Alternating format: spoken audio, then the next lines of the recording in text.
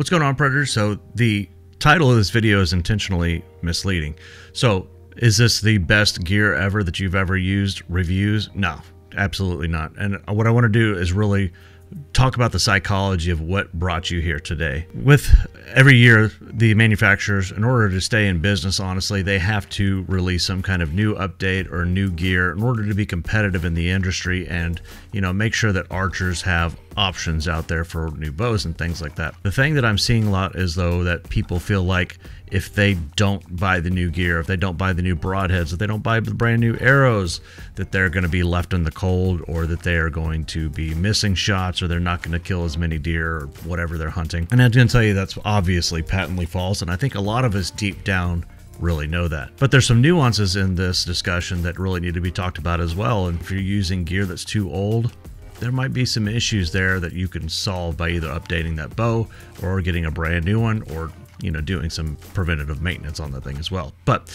before we get into that, I just wanted to thank the sponsor of this video, and that is 1st Phorm. So it's probably no secret right now that I have been obsessed with using the 1st Phorm products because I have gotten into the gym a lot more lately. I have a lot more free time on my hands, so I have been able to go in and really hit the gym and make sure that I am maximizing that time in the gym by using things like the Project One pre-workout to really make sure that I get an amazing pump in the gym. I also have several other pre-workouts by them that are much more endurance focused. I've also switched over to the Formula One. This is the natural, all natural. This is chocolate flavored protein powder. This stuff is really good, provides cold processed protein so that makes sure that your body can use it and synthesize it and maximize your gains in the gym or whenever you're out in the backcountry trying to make sure that you are eating and living your best. Make sure you go check out those links down in the description below that help support me, help support the outdoors. 1st Phorm has really dove in headfirst into supporting outdoors and outdoors creators like myself. They want to, like I say, bring a community of health and fitness and wellness to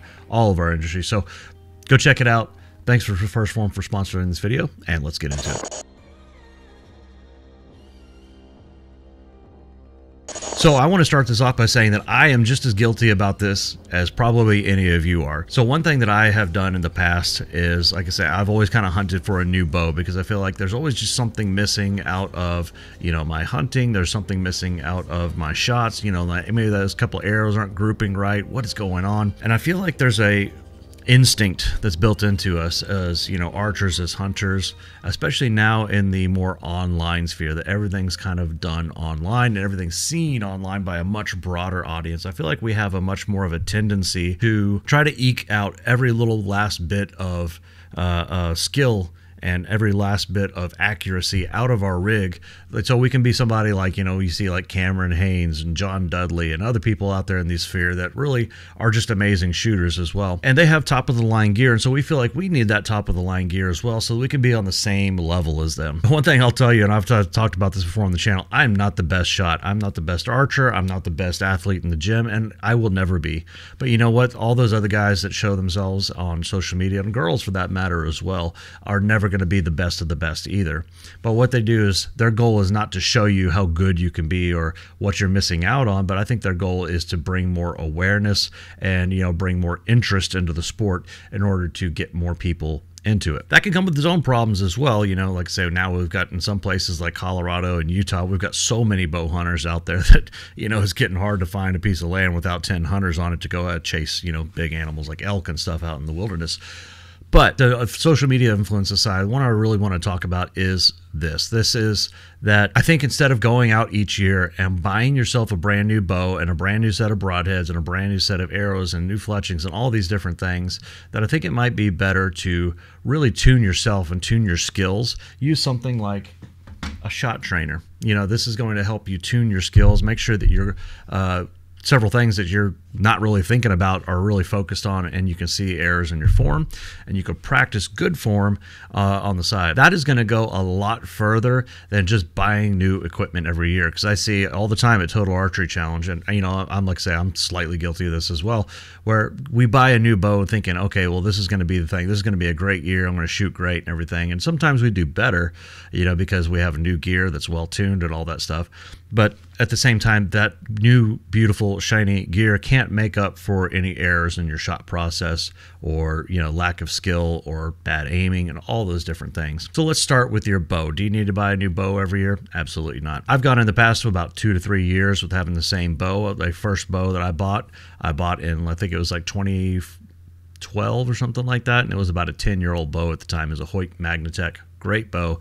But then I decided, okay, well, I need something a little bit better. So then I stepped up and I bought a Martin Blade X4, and that was a great little single cam hunting bow, and that actually stepped me up in my game a lot better. I got a lot better during that time as well, and so my shots, my groups, and everything were looking really good. About 2 years after that, so I think it was in 2018, I bought myself the Martin Max 33. Hey, great bow. And again, I'm honing my skills and everything, but while I was shooting that bow, one thing that kind of happened was, as I thought, well, this bow is going to be doing so much better for me that I wasn't practicing my overall skills, those fine skills that you need for archery as much. And so what I ended up doing was kind of falling off, and I started having issues with the bow and, like little tuning things like that. And I tried to fix it all myself instead of going to a professional and really getting that bow tuned the way it should have been. And like I say, then what happened is I figured, okay, well, it's all the bow's fault. And so I stopped focusing on my form as much. And I think that was a huge mistake, because I think it led me down a road where several issues ended up getting magnified. So let's talk about the errors with the bow and how you can fix the thing. So one of the first things that I don't see a lot of people talk about, there are some people that are talking about, but not a lot of people are really focusing on. A lot of common archers don't focus on your grip. So the grip of your bow is one of the most important things. This is your first and one of basically 2 or 3 anchor points that you have with your bow. So if your grip is not good, if you're not holding the grip right, if you're doing this, it's going to cause a lot of form issues. And whenever I grab my bow in the shot process, that is the very first thing that I look for. Is I look to make sure that I've got a good grip. So before I even raise my bow up, I've got it resting on my knee or whatever I'm sitting on. I've got my bow resting on my knee, and I'll have my grip down, my bow down and ready, and I'll be forming my grip to make sure I've got a good grip.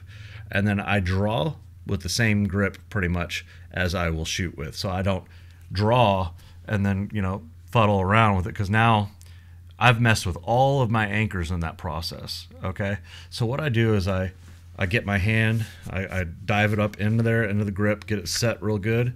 And then what I'll do is, the only way I change my grip is whenever I draw, just to keep the bow steady and things, I'll kind of put my fingers down like this. I'll draw up, make sure I get a good draw process. And then as soon as I'm drawn, what I'll do is I'll take my fingers and I'll just do this. I might put a little bit of index on there just so I don't feel like I'm going to grip it after I shoot, but I'll basically just put like that as the most grip. So getting a good grip on your bow is going to be the first step into making sure that you get a good shot process. Next is using anchoring tools. So obviously I used to make some nose buttons to make sure that I can be consistent with that anchor. Also, you could just tie string around there, or there's been little speed knocks, things like that will work perfectly well as a nose button. But the main thing is really important is to make sure that you've got a good anchor with your grip first, then with your nose on the string, right? And then also whenever you anchor in the back, I've got on my website some anchor rings that I've designed and printed to help make sure you're getting a good anchor. And those aren't meant to be used all the time. They're meant to be used during the training and everything to make sure you're consistent. But if you feel like it's working for you, it's something you can use all the time. I had one shop owner that was over in Pennsylvania that actually used these anchor rings for one of his students that he was teaching to shoot, and she ended up going to win like the I think it was like 10-year-old or something like that. She ended up using those anchor rings to go win the state finals in that age group. So amazing story there, but it's really about the consistency, to make sure you've got something consistent and make sure that you're consistent in that thing that you're doing all the time, and that's going to be key to being a good archer. So to wrap the bow section up here, I just want to say what's really important is making sure that you've got good anchors and you've got good form and you're consistent. Another thing that a lot of people don't talk about is your elbow. Some people they lock their elbow and their shoulder out, and you see how whenever I'm locked out, so just bending my elbow, just by bending my elbow a little bit, I'm going to set my shoulder in the right spot. So if I'm locked out, another thing that's going to happen is my shoulder's going to be out, and now I'm going to start moving a lot more. So just by barely extending my elbow downwards. I'm going to put my shoulder in the right position as well. Now, a lot of people don't talk about the shoulder position. They talk more about the elbow and not being fully extended. But again, there's a lot of things that go into it that you really need to focus on. If you want me to do a further video on this to go dive a little bit deeper into that, there's already a lot in there. I don't feel like I can really add much to it. But if you want to hear me talk about it, just leave a comment down below and let me know that you want to hear me talk about how I do my grip and my draw form and all that stuff.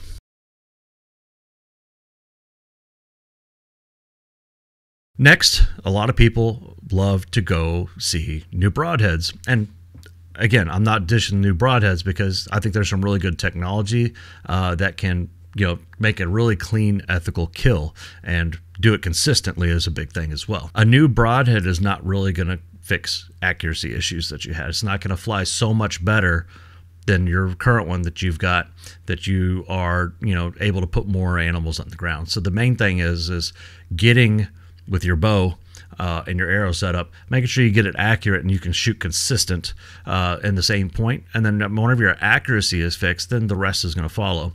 What the broadhead does is make the penetration into the animal and to make sure that it's going to be a clean, ethical kill. Now, if they release new technology, or you try in a new broadhead that you think that has something in it that is going to make things better, it's going to break bone better, or whatever the deal is, then yes, I by all means go try it out. I am an avid tinkerer. I love tinkering with this stuff, but I don't think people should feel like they have to get it, or like they're missing something by not having it. And I think that's a really big problem. And we also get a lot of FOMO, especially with everything online here. And I'm guilty of this. I'm gonna point the finger at myself as well.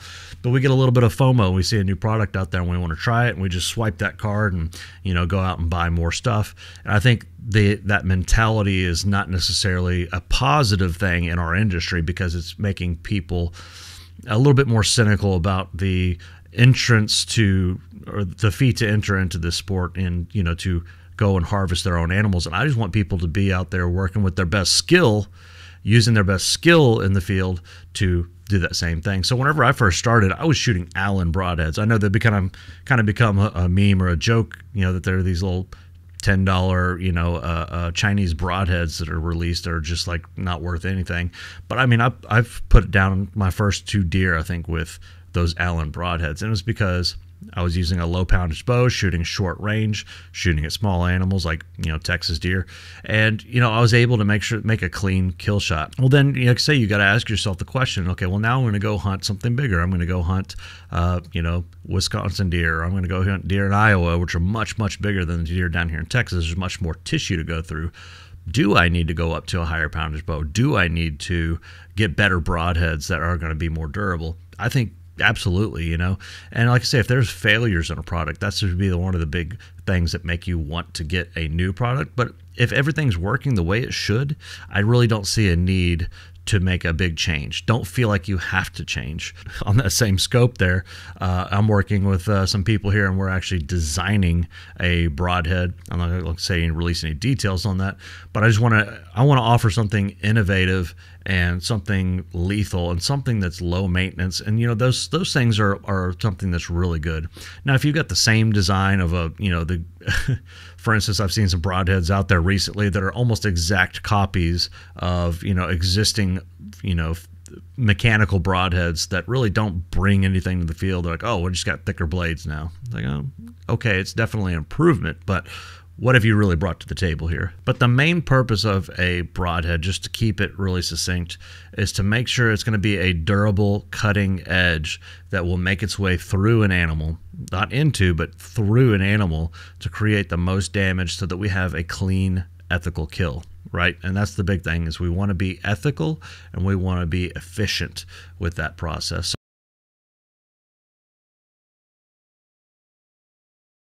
Let's talk about arrows. So arrows are an interesting topic for me, because I've shot so many different kinds of arrows. I got a box in the garage here that literally has about 15 different kinds of arrows in it. I've been a big tinkerer, and I'm trying to pull every little last inch out of my setup and to make sure that everything is working in harmony. And I've tinkered with arrows so much. It's kind of ridiculous. And now we've got this where we're literally splitting hairs, where we work like, well, I don't want an arrow that's a .003 straightness, 0.003 of an inch. I want one that's a 1,000th of an inch. And hey, that's great. And if your competition archery is your thing, I think that is 100% necessary. The chances of you being able to tell the difference between a 1,000 straightness and a 3,000 straightness are very slim. If you've been doing this for 35 years and you've built 150 different kinds of arrows, and that really matters to you, great. But what's interesting, like I say, is I think the building process of the arrow is much more important than what arrow you're building. So I've gone through a lot of different arrows. I've shot Easton arrows, I've shot Victory arrows, and one thing is, whenever I was in the Victory arrow thing, I was always buying the elites, the .001 1,000th straightness arrows. I think I was really missing out on something. I was spending way more money because they're like $200 or $220 a dozen for like the Victory VAP SS, which were, by the way, were great arrows. But like I said, I think it was like $220 a dozen of arrows. I was spending a lot of money on these things, right? And what I've found is, once I heard and I talked to Dan Kraft of Crafted Archery, I found that he's got some really great arrows, but there's nothing fancy about them. They're literally just straight carbon shafts, .003 straightness. And once I started building these, and I took more time to build the arrow properly and use high quality components, I think that really changed the game for me, because I found that I could get these .003 thousand straightness arrows in the same groups, or even sometimes better groups, as the .001 straightness arrows, just by spending more time tuning them. Just make sure you build it, make sure you spin that arrow. And one thing is, if it doesn't spin right, that doesn't mean that arrow needs to be cast out. That was something I did early on too. If I had an arrow that was, you had a little bit of wobble on it, I would toss it out immediately. Now what I've found is that by tuning the arrow, by spinning it, rotating the insert, rotating the nock and things like that, you can fix some of those flight issues and make sure that it's flying exactly like the others. But by eking out that in your build, your arrow build, eking out that tolerance, you can really make sure that no matter which arrow you buy, it's going to fly straight and it's going to kill deer. Some of the technology in arrows, like having stainless steel inside the arrows, or other things like that, that's going to really improve the durability of the arrow. And if you get like a 3K weave arrow versus a straight carbon shaft, also that's going to help, because it's going to have less impact paradox, which is the flex that the arrow has whenever it makes impact with an animal, or it's going to recover from that better, I should say. Again, I go back to form. So if your form is not great, building a new set of arrows and buying a brand new set of really fancy $220, $250 a dozen arrows is not going to make you more accurate, and it's not going to make you more deadly. Focusing on your form, focusing on that accuracy and how that arrow is coming out of the bow and how that arrow is flying because you built it correctly, is going to be way more important than having a new technology in an arrow.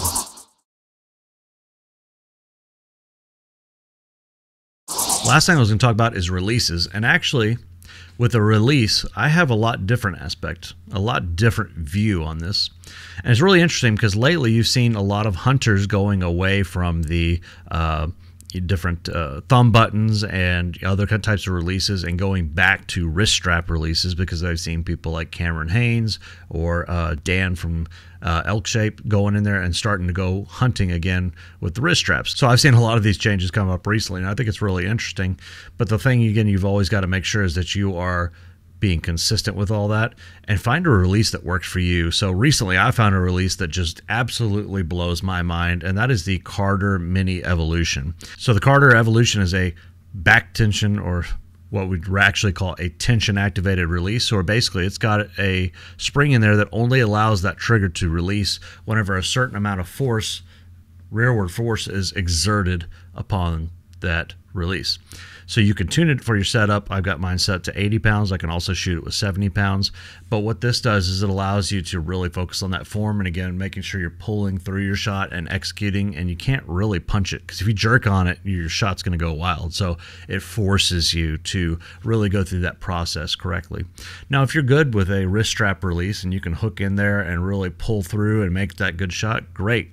But if you're ever tempted to punch that trigger, or if you're tempted to punch your thumb release, that might not be the release for you. So I really do encourage people to go to a bow shop with their setup, their properly tuned setup, and make sure that they are really focusing on that release and which one is the best and which one they're most accurate with, because you'd be surprised to find that little things like the size of the thumb barrel, the way that you shoot it, whether it's a tension activated release, thumb release, things like that, that can really make a big difference in how accurate your shot is. And you got to make sure that it works for you, that it feels good in the hand, that release is clean every time. I think there is something to a surprise shot, that having a surprise shot can really make you more accurate in a lot of situations, because make sure that you're not torquing and doing undue stress upon the bow, but also, like I say, it's just going to make sure that you're not overthinking that shot process. But there are times, I think, that a non-surprise or a commanded release is necessary in certain hunting situations and things like that, but it still needs to be done the right way. So if you're that kind of person that you just actually do better with a commanded release on your shot, you're more accurate with that, I think that's something that should be looked into. And maybe you need a release that you can do both ways, that you can get a nice slow surprise release, or you can get a really good commanded shot. But if you're seeing a disparity between the two, I would go check out another release, or try to find something that fits you a little bit better. So a great way to try this is to do like 3 shots in a group on like a target at 1 dot, and see what your shot looks like at 35-40 yards with a commanded shot where you're actually pulling the trigger whenever you get on target, and then do the same thing where it's a complete surprise, and see, I wouldn't do just one group, I would do definitely like 4 or 5 groups like that, and see which one's working better for you, because there is the times with certain releases where that surprise release is not going to make you more accurate. So I really think that you should try this out and make sure that that's the best way to shoot for you. If the release you've got right now is working great for you and it feels good in the hand and you're accurate with it, then I wouldn't suggest changing anything. Sometimes they come out with new releases, like the technology in them is, you've got, okay, well now I've got a release that I can shoot as a thumb barrel, or I can do, a backwards tension on it, or I can, fire it like a hinge or something like that. That's great, and those things are good to try. And also they just release new brands, have new releases that just feel way better in your hand. And like I say, those are not a bad thing to try, but don't feel like you have to buy one just because the new one came out, because again, no matter how good that release is or how accurate it can be in somebody else's hands, it only makes a difference, and it only makes sense to purchase it if it's doing the same thing in your hands. And I think that's the overall overarching message here, is that you need to make sure that, yeah, so-and-so does really great with it. Your hunting buddy may do great with that release or whatever that tool is, that bow, but I think you need to make sure that it's working right for you, because these things are not one size fits all. And sometimes you'll be surprised that even the cheaper releases or the cheaper bows and everything, you might be able to shoot that better than something that just comes off the line brand new flagship bow that costs $1,500–1,600 bare bow. You might be able to shoot an older bow better just because the grip or the draw cycle or something else fits you better. So don't leave that bow behind. If something's going on where you feel like there's an issue with the bow, take it to a bow shop, go get it checked out, make sure everything's still on top, and make sure it's tip-top and accurate. And if those arrows are leaving the bow correctly and the arrows are tuned correctly so that they're flying right, then you're going to be much more accurate in yourself. And anything else that's out there, it's really going to be up to you and your form and you practicing. And now the last little bit is, I want to say, don't over practice as well. I see some guys out there that think they have to shoot 100 arrows a day in order to be good at this.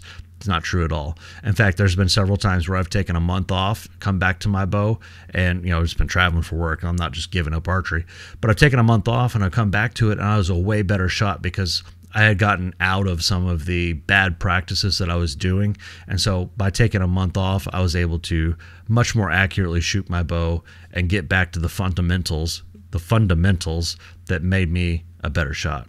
So thanks for watching, guys. Thanks for checking out the video. I really appreciate it. I'm trying to do more videos here. I've been traveling. I've literally been on the road almost every week since January, and so whenever I've been home, it's been family time. So I'm sorry I haven't released more videos lately, but I do have more coming in the pipe. If you have any ideas, comment down below. If you disagree with everything I just said, please comment down below. I love having a discussion. If you look at the comment sections of any of my videos, I respond to almost every comment that y'all leave on the video. So go check it out. If you want to have a discussion, I'll love to talk to you about it and have an open discussion with everybody. So as far as me, last little update, I've been doing great. So I'm still on the carnivore diet. I've been doing about 90-95% carnivore. I've been adding in the protein here to make sure I'm hitting those protein goals. And I've been staying fit, living healthy, and living my best life, guys. So I encourage you to do the same thing. Check out the sponsors below so that you can get a good deal on some supplements and some archery gear if you choose to upgrade. If you are looking for the gear, you're in the market because you've broken all your arrows and you need some new ones, you go check out the Crafted Archery links down there. Pair it with some easy vanes, great vanes, best ones I have ever used. Aaron Snyder just recently tried them out and he loved them as well and said, hey, why do anything else, because these are absolutely great. So go check it all out, guys. Thanks for supporting the channel. I love you, and as always, keep defying the odds.